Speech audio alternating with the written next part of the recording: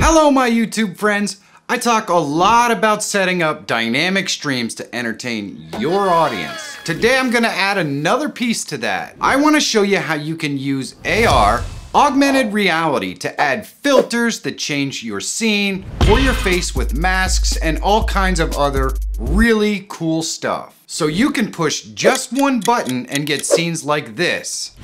Thank you so much! You guys are just amazing! Or this. Wow, you guys are unbelievable. Thank you so much. And it's totally free. So let's get to it.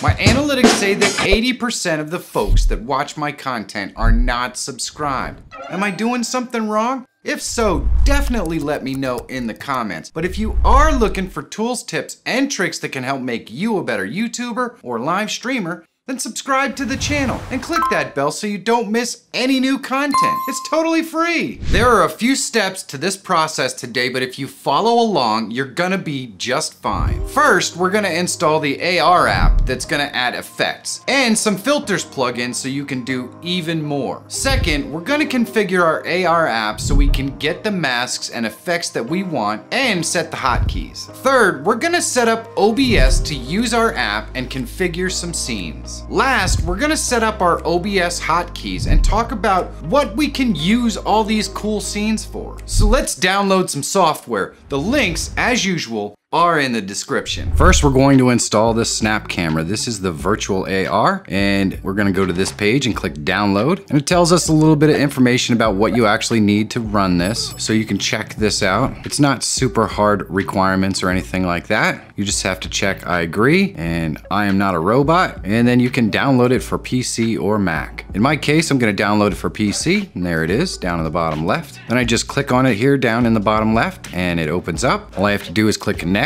and then next, and just keep clicking next all the way through the install. You can put the shortcut on your desktop if you like, and eventually it's going to install for you. And once it's done, it'll switch over and you can click finish and it'll launch Snap Camera if you leave that checked. Next, we're gonna install the shader filter, so we're gonna go and click go to download. And of course, these are all listed in the description below. This is gonna help us add some cool effects to our live stream. Once it's downloaded, you just double click on the zip file and it has an OBS Studio folder in here. We're gonna go into that folder and we're just gonna copy out the data and OBS plugins folders from here. And you just select them all and right click and select copy.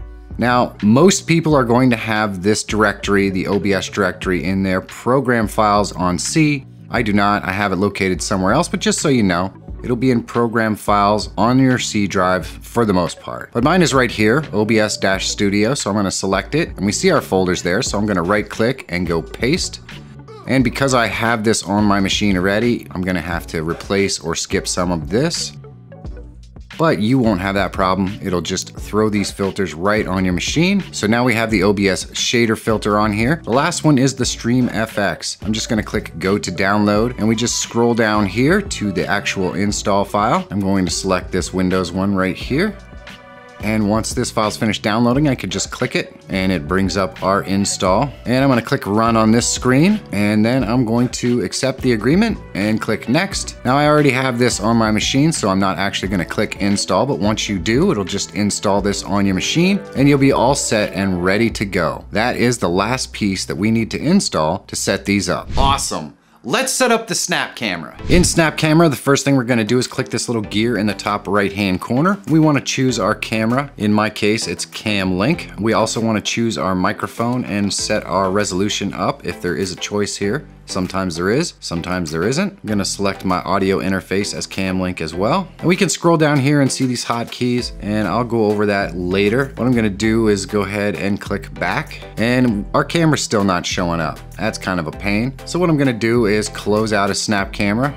Then I'm gonna go down in my system tray and I'm gonna right click and quit that as well. And then I'm gonna go ahead down and I'm gonna right click on my taskbar and select Task Manager. Then I'm gonna scroll down here and find where my Snap Camera is. There it is. I'm gonna select it and click End Task, and that completely exits us out of Snap Camera. Then I can double click on it, it'll open up, and it will show with our camera. So there we go. Sometimes your camera will just automatically be in here, but if it's not, now you know the procedure to completely shut down Snap Camera to get it to come back up. Now we can click on any one of these and it loads up the filter. You can see the filters on the screen. There are hundreds of filters and you can even create your own. So I'm gonna go into Hotkeys and I'm gonna make sure that my lens on and off key is set so that I can turn these lenses on and off just by clicking on the minus key. And let's just poke around and take a look and see what these look like.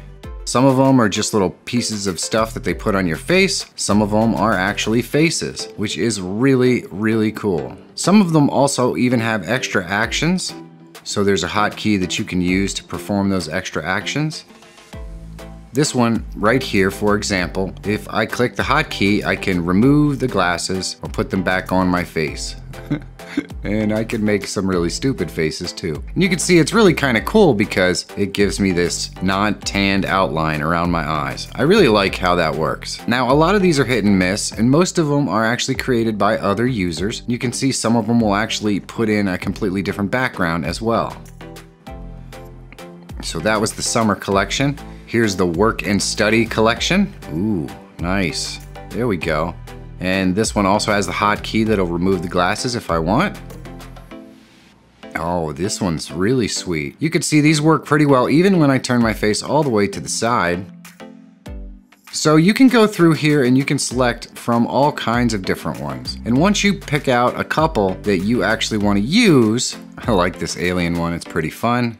And you can get some like this too, where I'm just talking potato or something. And the action key puts a green screen behind you. So you can actually put your own background in there if you want. So when you find one you like, there we go. Now I'm Mr. Banana. And I like that one well enough. All you have to do is mouse over the filter that you like and click this little star button. And that'll save it up here into the top left-hand corner. Now if I go up into the top left-hand corner, it shows all of my favorites saved up here. And we're gonna use that in conjunction with these hotkeys. But the number minus hotkey is going to turn our lens on and off. And then the trigger lens effect is going to add that extra special little feature like removing the glasses on some of them. But a lot of them have some really cool extra triggers. Then if we go back up here into favorites, we can click on the top right here and this shows us our hotkeys for each of these. So we can select the filter and put a new hotkey in there and just click save. And now all of our filters have hotkeys. And that's exactly how you're going to set up Snap Camera. The next step, we gotta make it work in OBS. Here in OBS, I'm just gonna rename this scene right here. We're gonna use nested scenes. If you've never used it, you'll understand a lot more about it when we're done. So I'm gonna name it N-Camera. Then I'm gonna click the plus under sources and I'm gonna add a video capture device and I'm just gonna call this one camera and click OK. We're gonna drop that device down and we're gonna select this Snap Camera. And there we go. There's the banana guy again. And I'm gonna change default to custom and select my resolution 1920 by 1080. I'm gonna go down here and select use custom audio device and make sure that the microphone I'm using is selected. Then I'm gonna click OK. And there we go. Mr. Banana's all good. I can click that lens hotkey and turn it off. Now I'm gonna go down in the bottom left under scenes and I'm gonna add a new scene. We're gonna call this scene donations and I'm gonna click OK. And now under sources, I'm gonna click the plus and we're going to go to source mirror. Now source mirror won't be in your selections if you didn't install StreamFX properly. So if you don't see StreamFX up at the top, that's why you don't see source mirror. So go back to the install section and try it again. So we're gonna install our source mirror and I'm gonna call this Don Mirror for donation mirror and I'm gonna click OK. Now we can select our source, which is gonna be that camera from that scene. There we go, the camera source. We're gonna enable the audio here and click OK.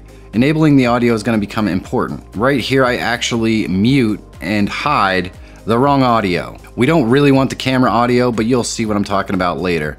Now, if I hit a hotkey, this is the mask that we're going to use for the donations. So I'm going to right click on Don Mirror, go into filters, and then I'm going to select a user defined shader. Now what I'm going to do is I'm going to go ahead and load the shader from a text file and click browse.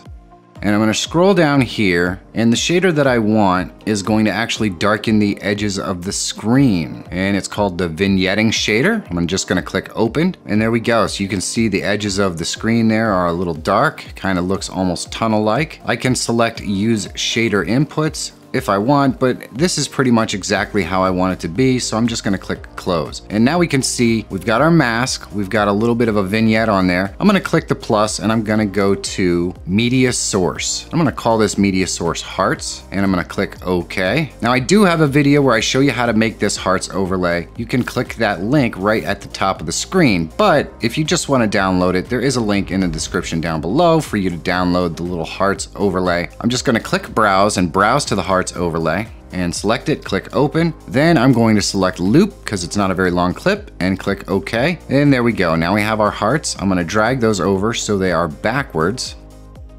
Then I'm gonna go down into sources and right click and select copy. Then I'm gonna right click under sources again and select paste referenced. Now we have two of it. So what I'm gonna do is just right click on one of them, go to transform, and we're going to reset the transform. So now we have the hearts on both sides. Looking pretty good.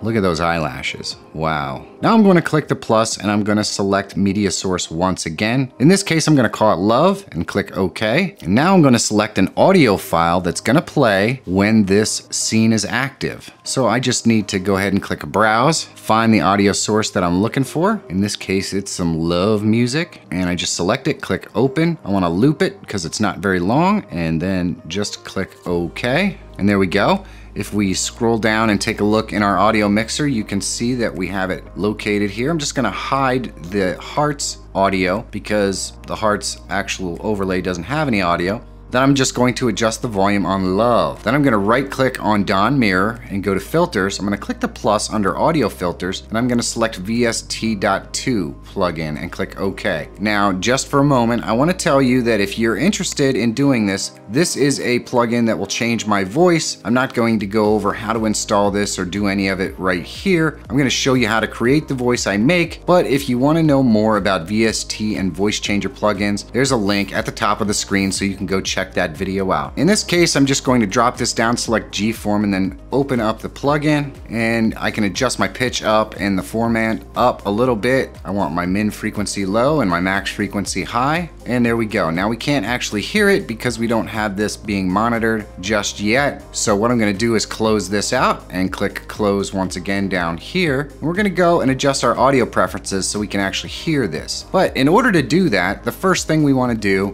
is go ahead and put some headphones in, because if it plays through our speakers, it's going to feed back into our microphone and cause all kinds of problems. Now that we've got some headphones in, let's right click and go to advanced properties. Then I'm gonna go to camera, which is actually the wrong one, but we're gonna select monitor and output so I can hear myself. And then we're gonna go to love and we're gonna drop that down and select monitor and output so we can hear our music. Very nice. So the next thing that I wanna do is just adjust the music.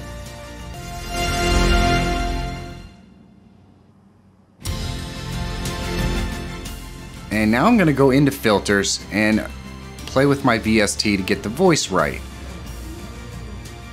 And as you can hear, it's not adjusting my voice. And the reason is because I'm actually playing it through the wrong source. We're not adjusting audio from our camera source. We are actually wanting to adjust the audio source for Dawn Mirror. So what I'm gonna do is go back in here. I'm gonna turn the monitor and output off on camera, and I'm going to turn it on for Dawn Mirror. Then I'm gonna go down here in the audio mixer and mute camera, unhide all of the things, and make sure that the Dawn Mirror is going. And then I'm gonna hide the camera and the hearts one because we don't need them and they're both muted. Now let's go back into filters. And all we have to do is click open the plugin interface. So we can make our voice super pitchy, high. And then the format, the more towards the center, the more natural it's gonna sound. So if I move this to the center, it's obviously my regular voice. Pitch up. Adjust the format. And there we go. Now we can have a girly voice. How's that? Not too bad. We'll adjust that format just a little bit. And that still sounds pretty natural, and I can hear it in my ears. That's what we're looking for. So, once we're done adjusting that properly, we're going to go ahead and close it. I'm going to go in and turn my monitors off and click close. And that is it. That's all there is to setting up one of these scenes.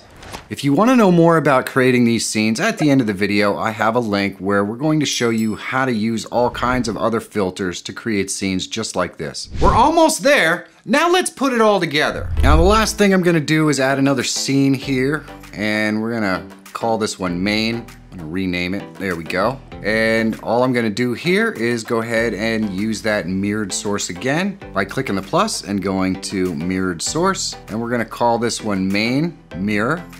And I'm going to click OK. Then I'm going to select my source once again. It's the camera source, and click OK. And we can just turn that off using the minus key. And there we go. So now we have our main scene, and we're going to go into settings and we're going to set up our hotkeys. So what I'm going to do is go ahead and open up my snap camera so I can take a look at what hotkeys we need to set up. So if I click the gear here, I want to set up this turn off lens hotkey to the minus, which I already have it set up. So I'm going to set my main switch to scene to minus. So every time we switch to the main scene, it turns off all of our lenses. Then I'm going to go ahead and find our donation one, and it must be up higher. There we go. And we want to change the switch to scene to, let's check which one it is. The hotkey is the number key 3. So we can switch that lens on with num key 3. Now we're going to switch to the scene using the exact same hotkey. So now when we use that hotkey, it turns on the lens and switches us to the scene that we want. I can just switch it off and go back to the main scene by clicking minus. I'm pretty sure that you can see all of the amazing benefits to this. You can actually set these up to work to be your alerts.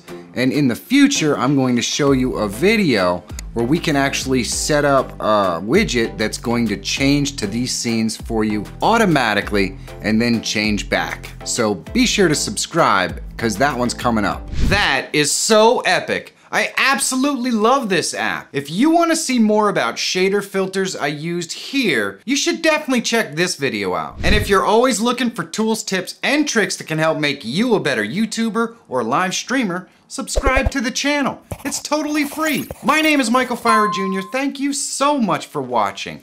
Have a great day, and I'll see you in the next one.